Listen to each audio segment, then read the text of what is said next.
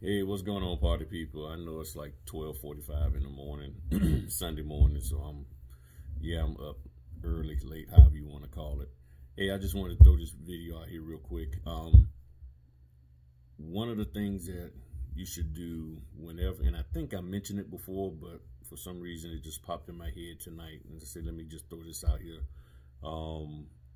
When you are letting the title or the signing company know, whoever you're communicating with, that a customer can't do a signing at a particular time, and they say, I can't do it at 4 in the afternoon, but I can do it at 8 in the evening, or whatever the time may be, the new time. When you respond back to them, make sure you let them know that you are available at that time, at the new time. And let's say I've done 20 of these. Out of 20 of them that have come up recently, I forgot to do it that one time, and the person asked me, well, are you going to still do the signing?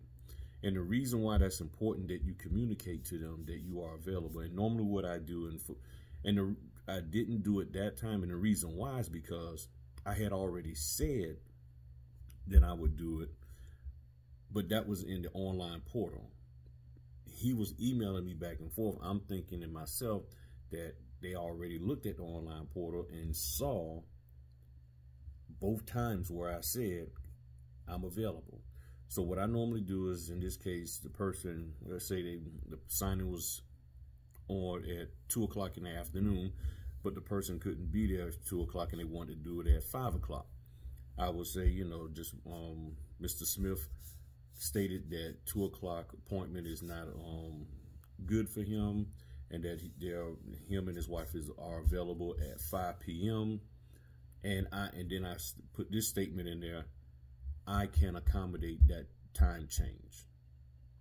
Or if it's a date change, meaning a different date and time, I can accommodate the date and the time change, or something to that effect. You need to say that you can accommodate them. You want to let them know you can accommodate them if you can.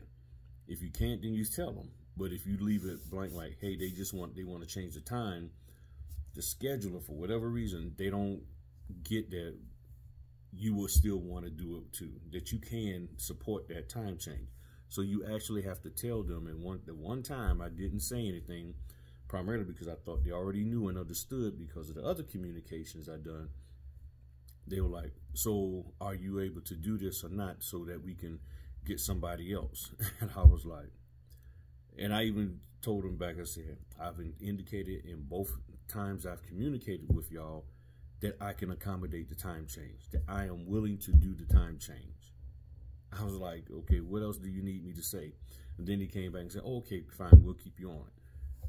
So if you are changing the time, and not so much that you yourself are changing time, or the time has to be changed, make sure you let them know you are available for that time change. If you are, of course you would tell them that if you're not, but if you are, don't assume that they'll just figure it out like, oh, okay, well, because you're saying it, and because you didn't say you weren't available, that means you are available.